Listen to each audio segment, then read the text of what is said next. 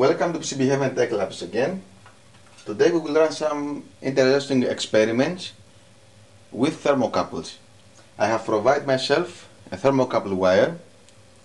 This is usually used to extend thermocouples, and if you see, it has inside two different wires. This is the same like this one. If you watch closely, these are two different wires. Notice the color, they are different. And this is a K-type thermocouple made of chrome and aluminum alloys with nickel. And also this type of thermocouple here. You may be already familiar with this thing. This is used to measure the temperature with simple multimeters like this one, if they provide this function.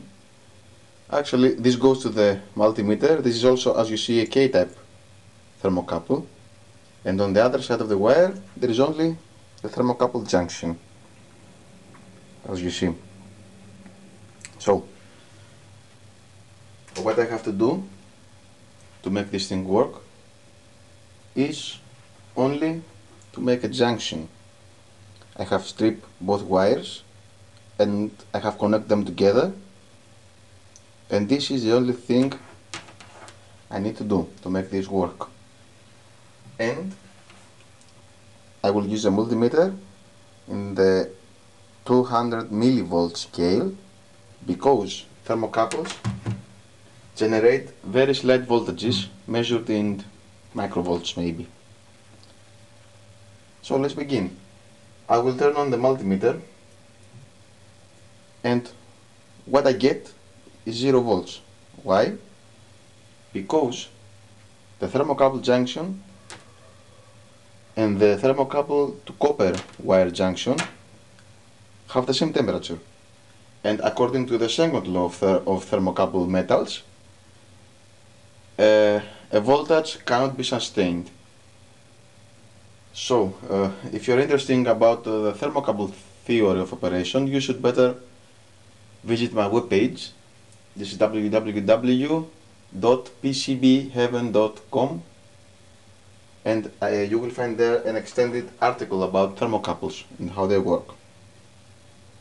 Let's see now this in action. I will change the temperature between these two using a simple lighter.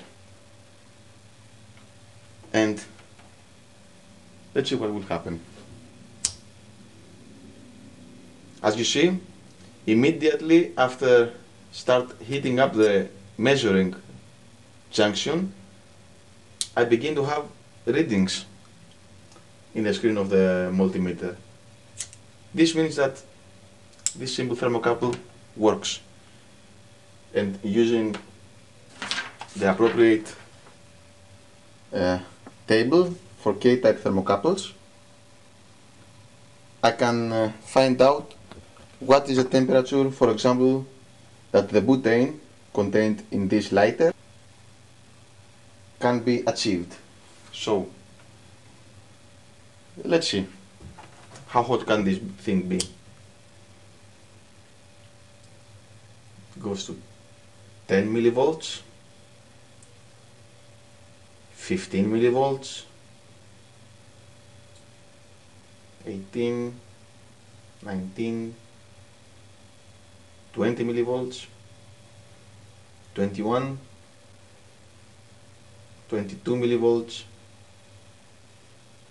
23.2.3,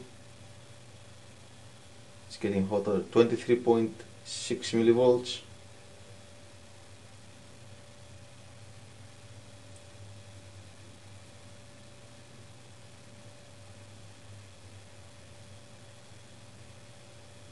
it's very hot, 25 millivolts,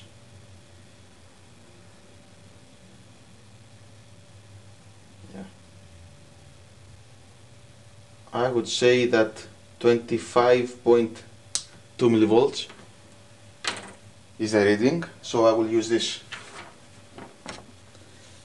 this table that you can find also in my website, and I will search for the 25 millivolts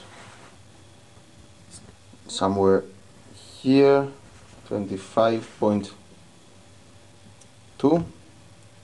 millivolts somewhere here. So the temperature is about 600 degrees,